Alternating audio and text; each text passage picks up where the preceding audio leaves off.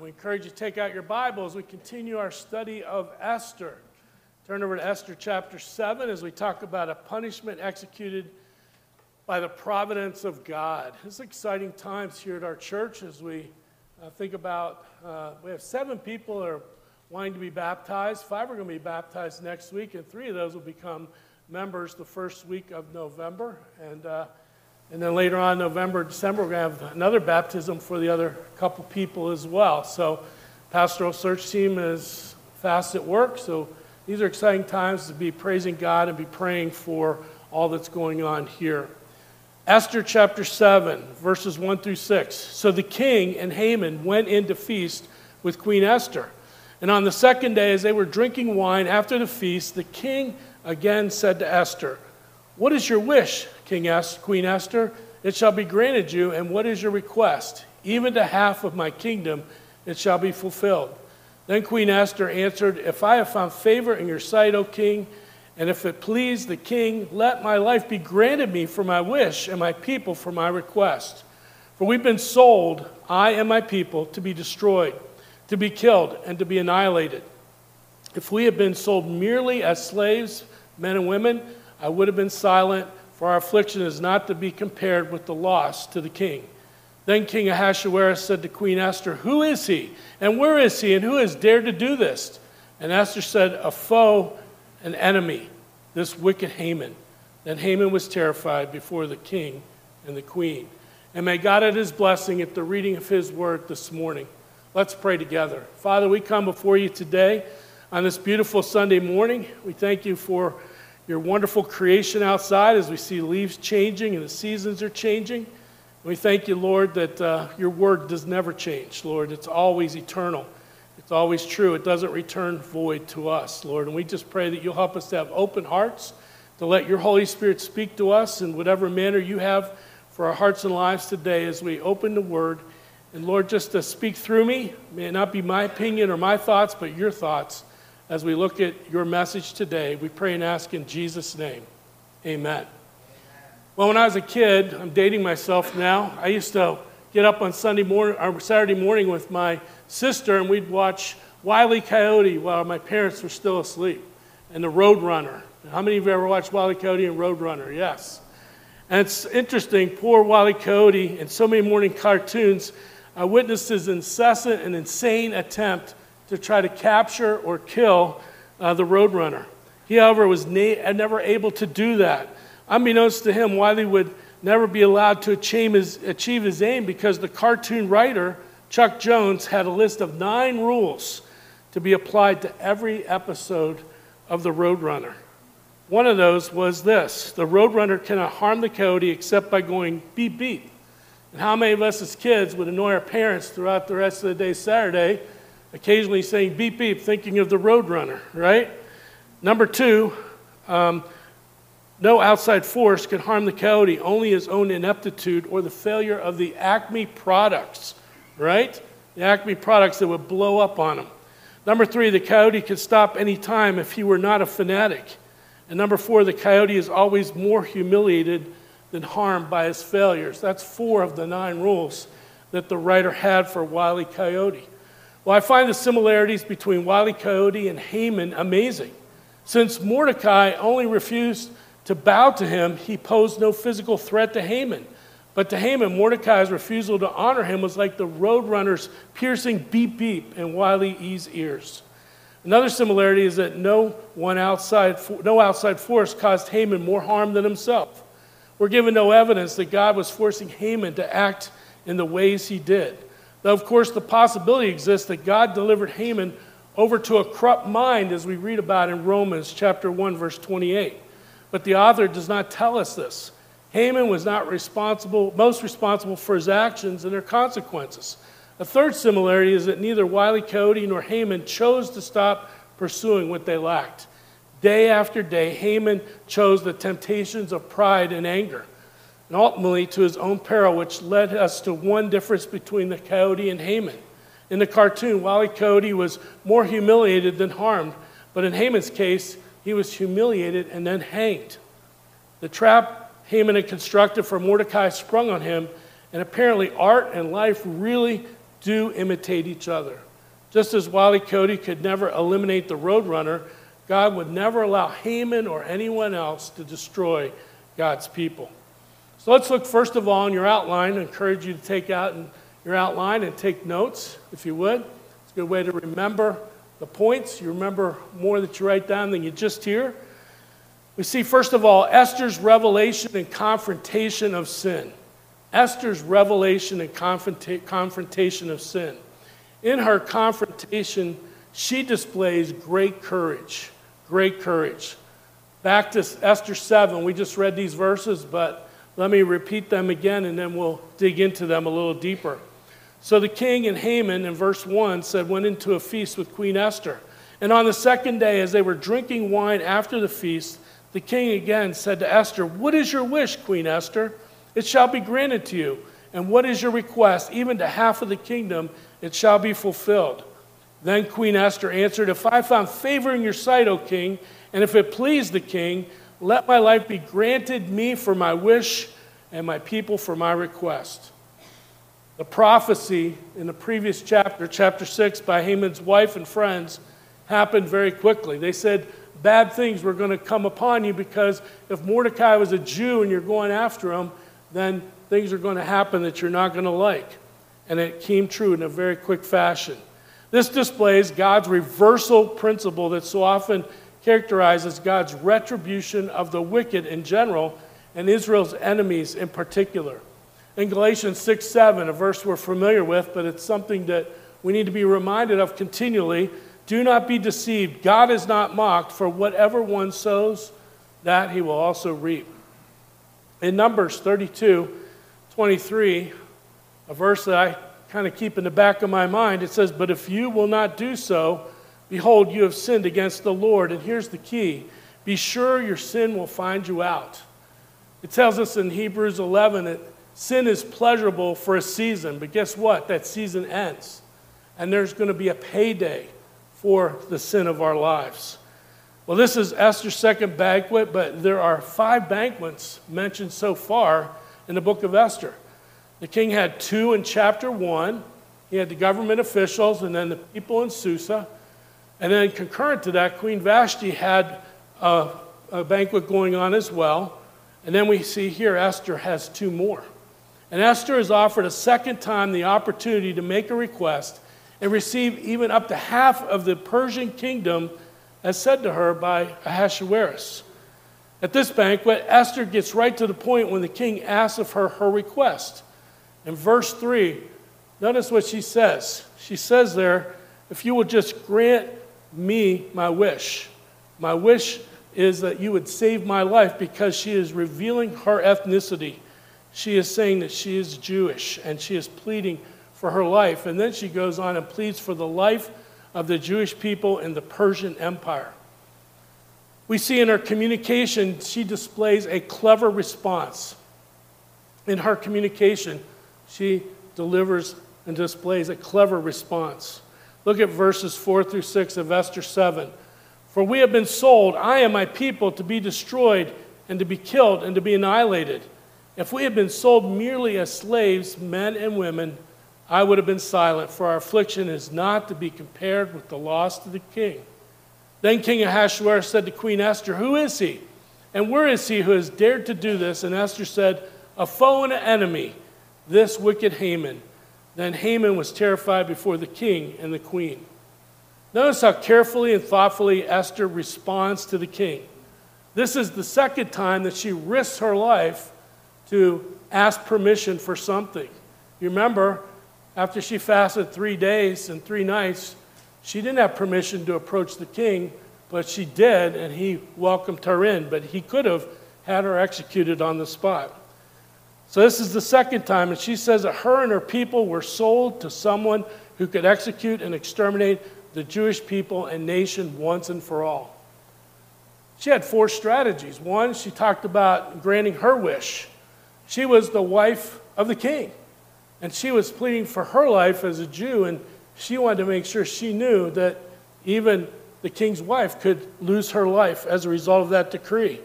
The second strategy, she uses the same words as were given in the edict that the king approved. destroyed, annihilated, killed. And then Esther shows her subservient attitude toward the king. She said if her and her people were just sold into servitude, into slavery, she would have kept silent. She wouldn't have said a word. But her fourth strategy, she did not bring up that Ahasuerus was as much to blame as Haman. This is different confrontation than Nathan, the prophet, when he went to David about the situation after he got involved in adultery with Bathsheba and then had her husband Uriah killed. Nathan was right up in his face. But the queen deferred from doing that. In Esther 3:9, we remember that they were sold out.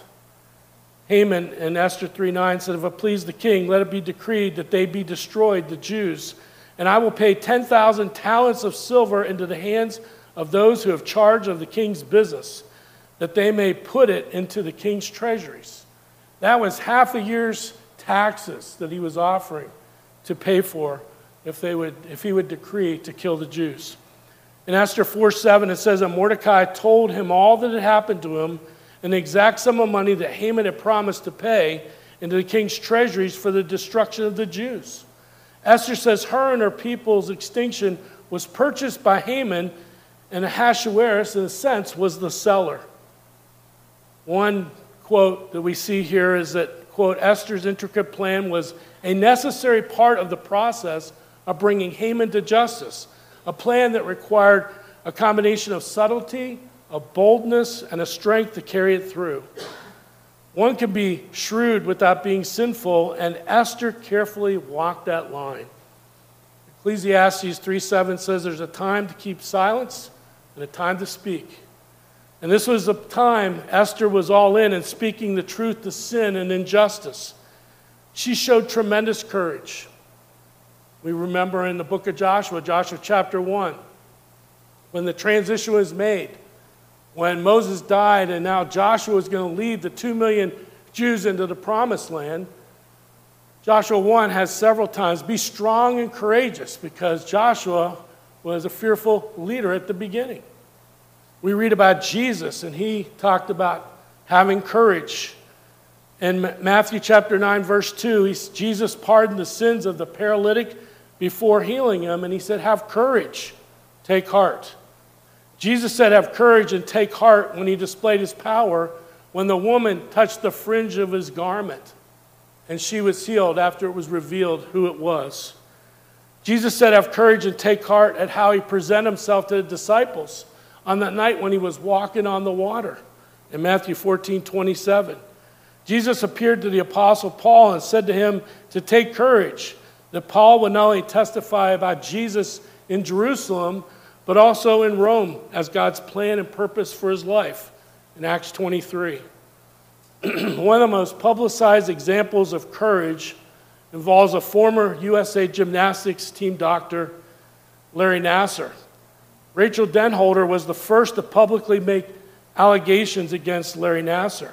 She and more than 150 other survivors of this abuse were given the opportunity to share impact statements in court. And Denholder not only used the opportunity to pursue justice, but also to present the gospel to him. She courageously recounted to the court how she was 15, how Nassar sexually assaulted her under the guise of medical treatment for nearly a year, and how Larry Nassar's the most dangerous type of abuser, one who's capable of manipulating his victims through coldly calculated grooming methodologies, presenting the most wholesome, caring external persona as a deliberate means to ensure a steady stream of children to continue to assault. With both conviction and compassion, Rachel would go on to speak these words directly to Larry Nassar in the courtroom. Quote, should you ever reach the point of truly facing what you have done, the guilt will be crushing. And that is what makes the gospel of Christ so sweet, because it extends grace and hope and mercy where none should be found. And it will be there for you. I pray you experience the soul-crushing weight of guilt so you may someday experience true repentance and true forgiveness from God, which you need far more than forgiveness from me, though I extend that to you as well. Confrontation is never easy, especially when the one we're facing has harmed us, or, as in Esther's case, threatens our harm.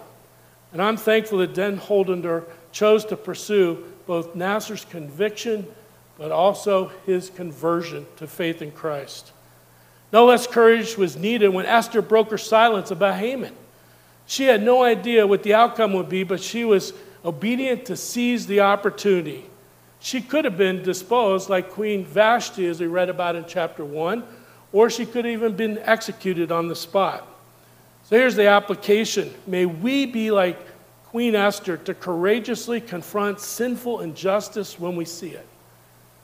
May we be willing to stand up and speak. May we make an impact.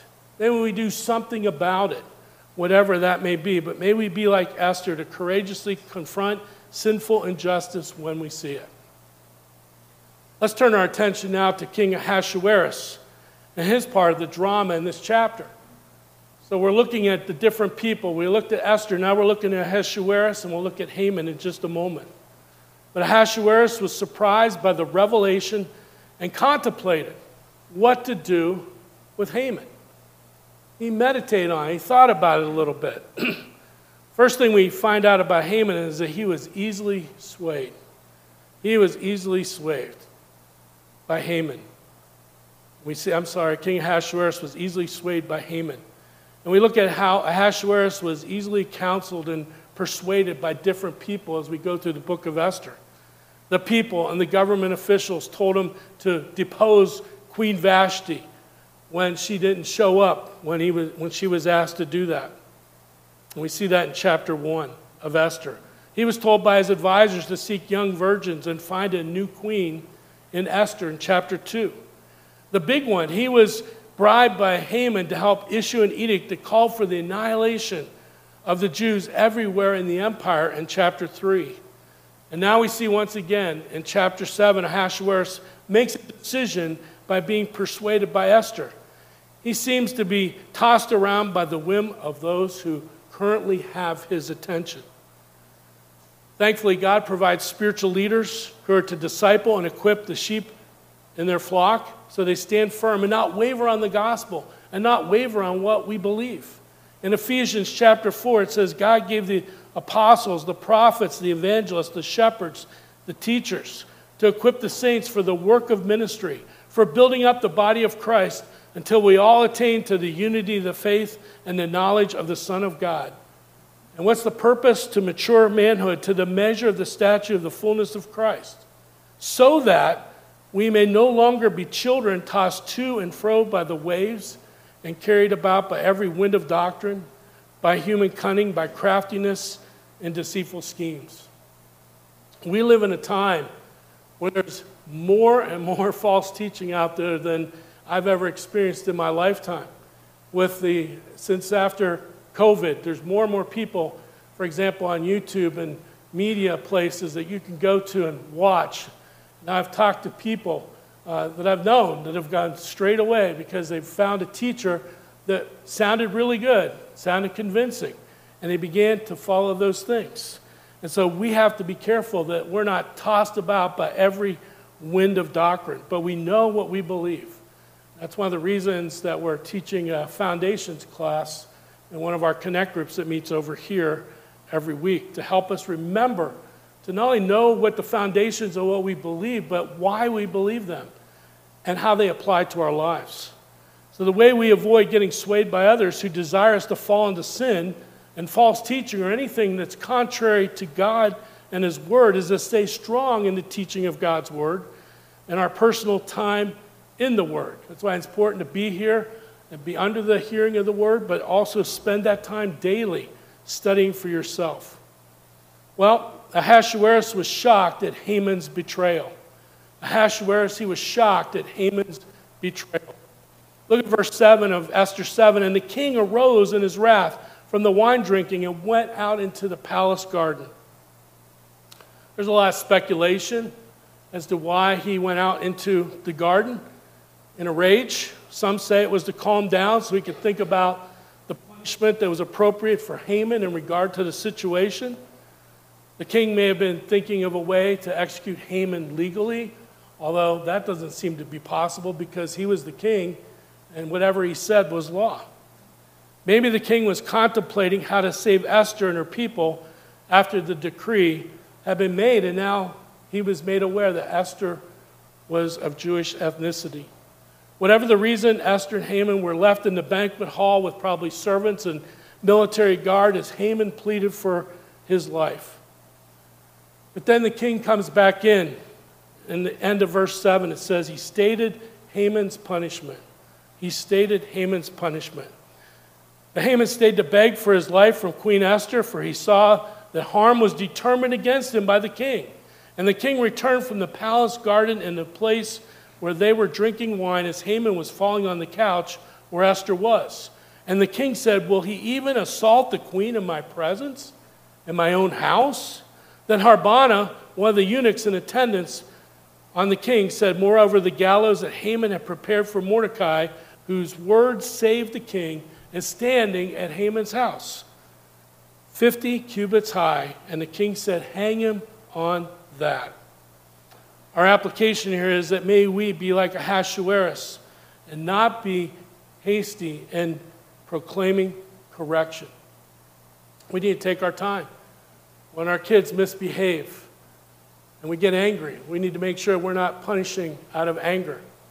When we have adult children that do things that may hurt us or harm us, we need to stop and pray and think how we would respond to that situation.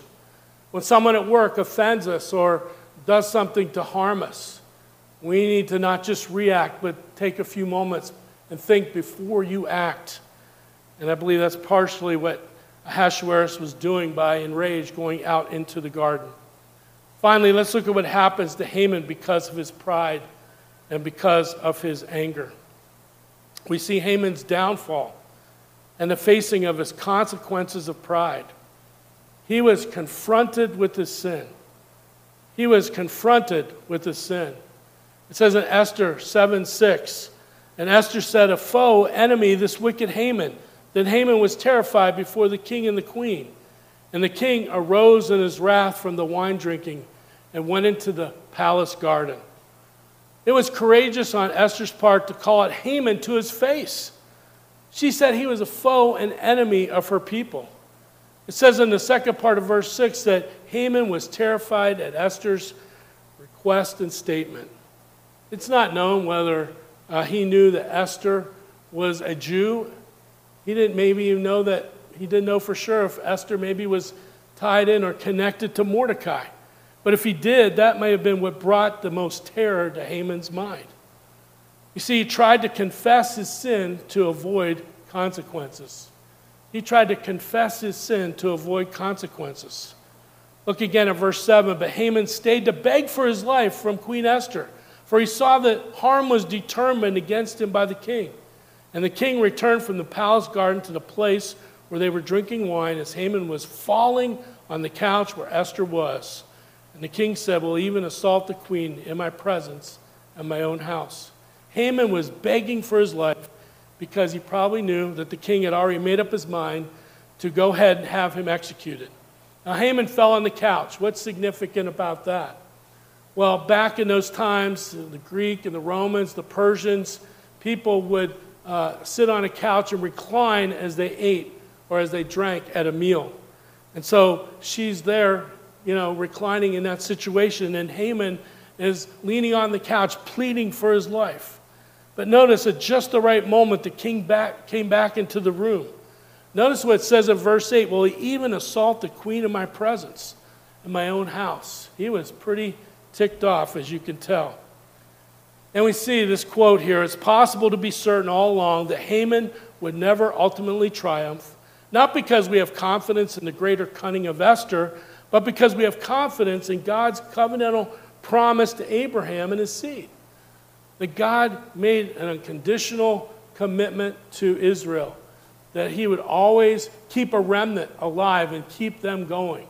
And somebody eventually would be on the throne of David to rule and reign forever and ever. And of course, we know that as the Messiah, King Jesus, and that would occur. We see that Haman faced his consequences by being executed. In verse 8, as the word left the mouth of the king, they covered Haman's face.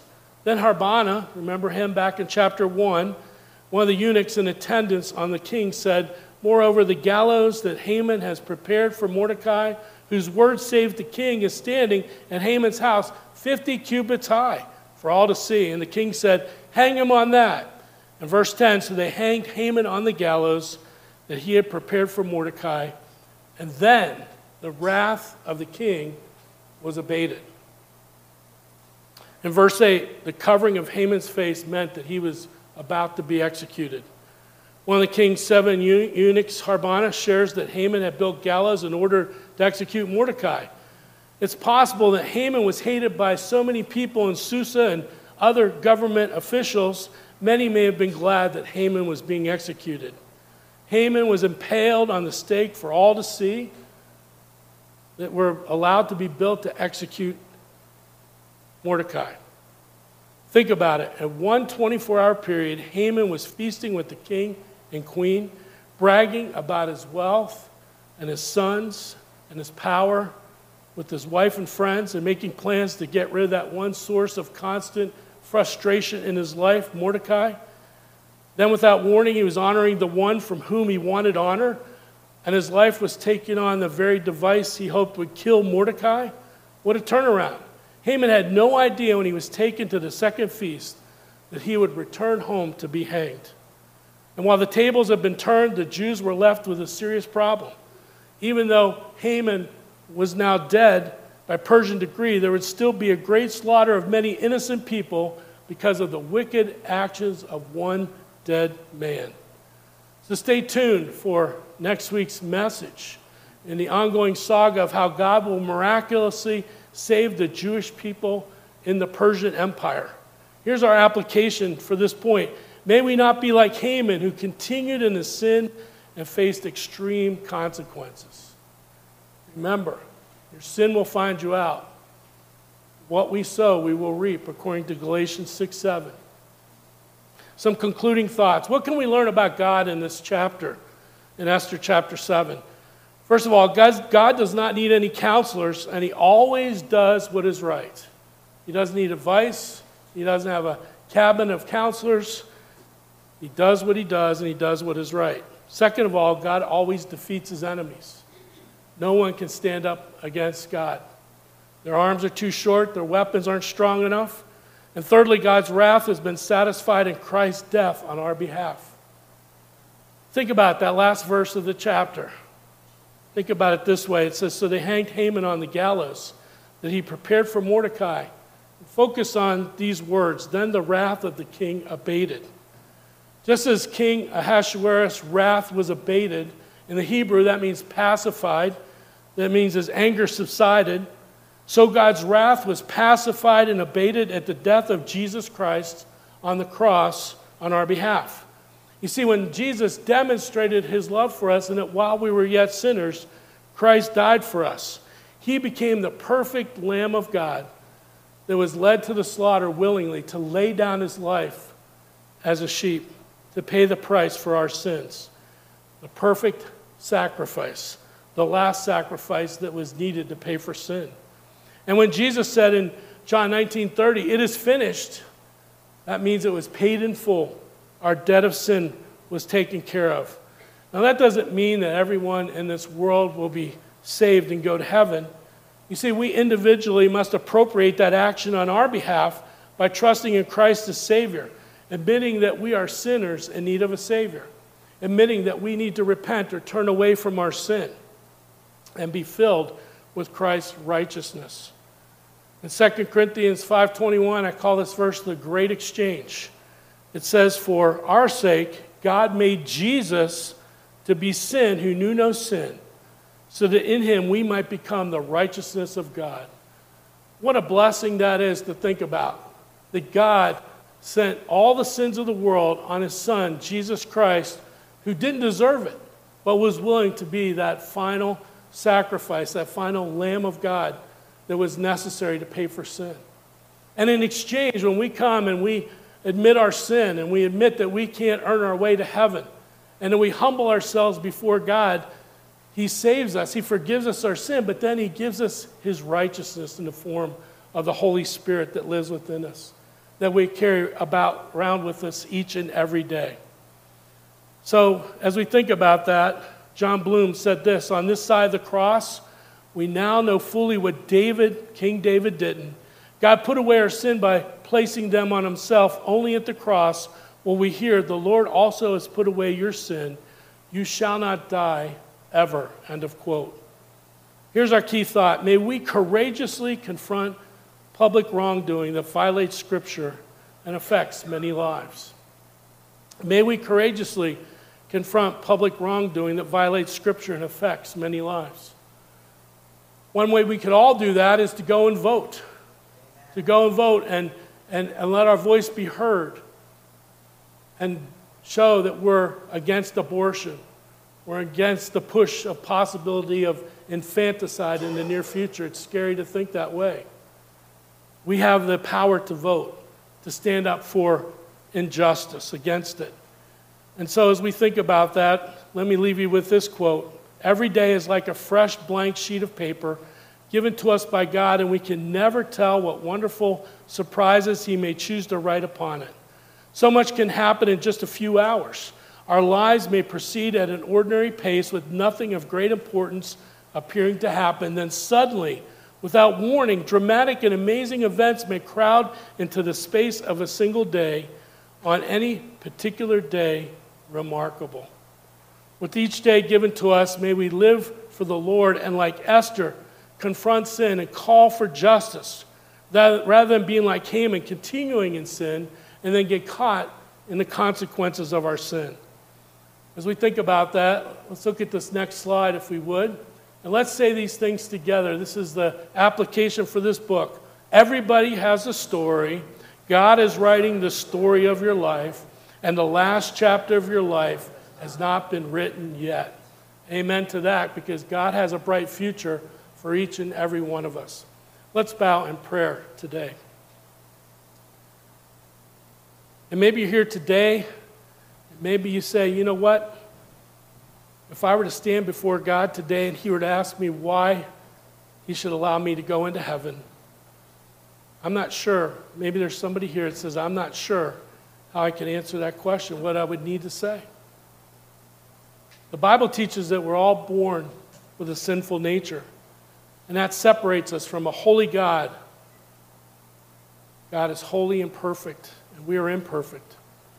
And all the good things that we could ever do, coming to church, putting money in the offering plate, helping people, serving others, they're all good things, but they're not going to pay for the price of our sin. It says in Romans 6:23, for the wages of our sin is death, but the gift of God is eternal life through Jesus Christ our Lord. At the end of our life, we're going to have to make a payment for our sin.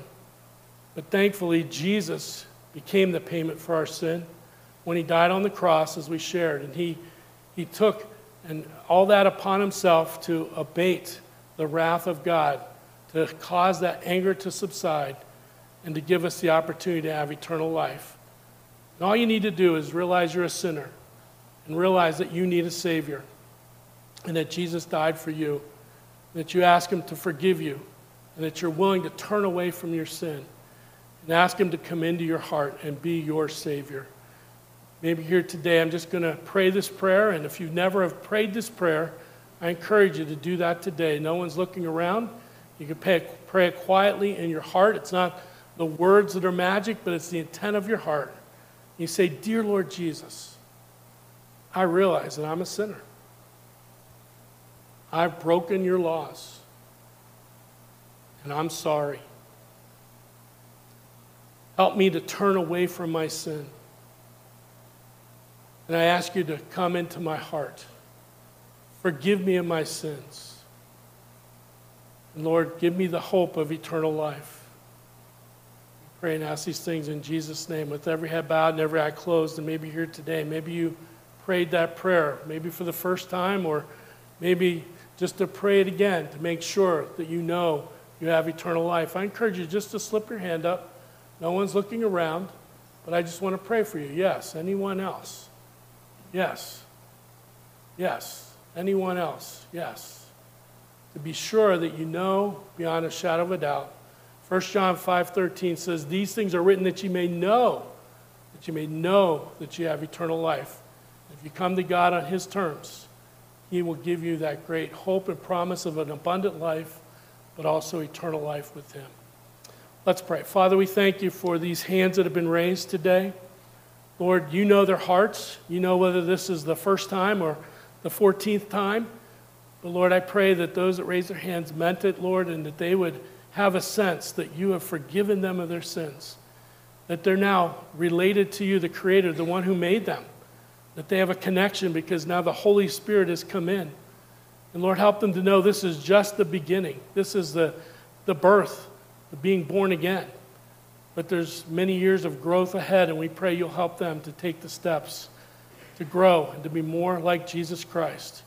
May we be able to give them resources to be able to do that. And we pray and ask these things in Jesus' name. Amen.